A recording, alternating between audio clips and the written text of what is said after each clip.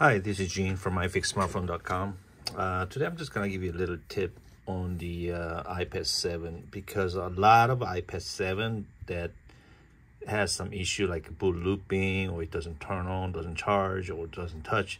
A lot of times it's not those specific issues. Turns out it's the actual CPU of the iPad board is actually floating off due to playing a game. CPU gets too hot and just gets overheated, and then somehow it just loses connection underneath the CPU and it just floats.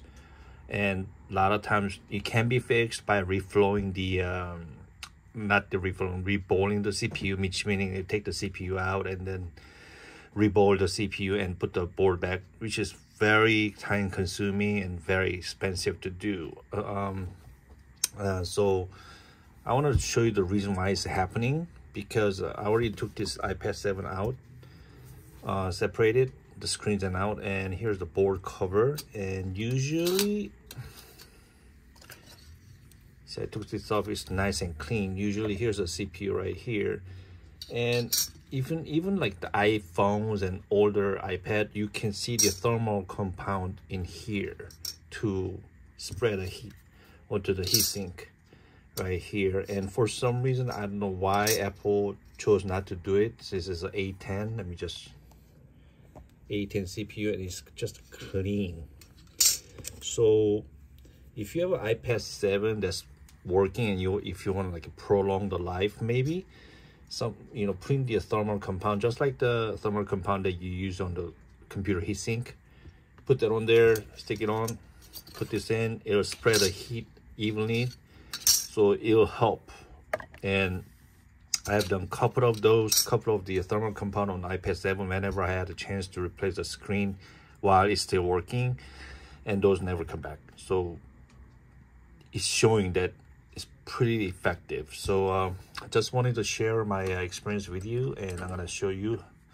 So what I have is just a simple thermal compound that I use for my computer repairs, and let's put a little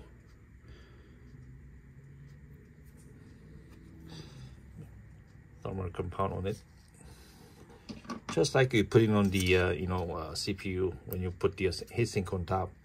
And you don't even have to do anything, just pretty much you're gonna put that cover back on and press it, and it'll spread to here, and then hope that the helps to evenly spread the heat out.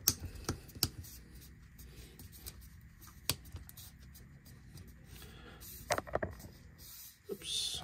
So that's it. So I know I put the heat thermal compound on it, and I'm probably gonna mark the T here somewhere. So not hard, it's not easy to see, but I can see it from here that I put the thermal compound on it. So in the future, if I get this again, then I know I've done it. So this is one way to help the iPad 7 to perform better. So I hope this video helps you, and if you have any questions, give me a call at 562-999-2349, or you can reach us through our website ifixsmartphone.com. Thanks for watching.